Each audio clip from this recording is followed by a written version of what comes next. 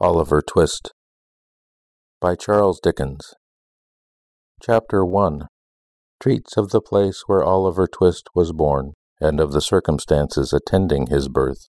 Among other public buildings in a certain town, which for many reasons it will be prudent to refrain from mentioning, and to which I will assign no fictitious name, there is one anciently common to most towns, great or small, to wit, a workhouse. And in this workhouse was born, on a day and date which I need not trouble myself to repeat, inasmuch as it can be of no possible consequence to the reader, in this stage of the business at all events, the item of mortality whose name is prefixed to the head of this chapter,